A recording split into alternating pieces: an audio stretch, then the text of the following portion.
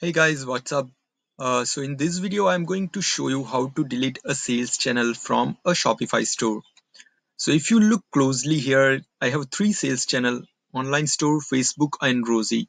Now, if I click on Rosie, there are different options available here.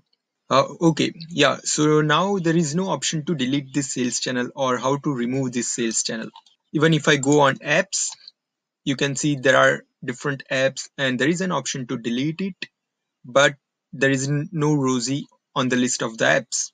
So what you gonna do if you wanna remove this sales channel is just go on settings, and from settings all you need to do is go under sales channel, and from sales channel you will find Rosie. So all you need to do is just click on remove Rosie, and I understand if you want to put any reason you are free to add the reason, or else just keep it blank and click remove Rosie.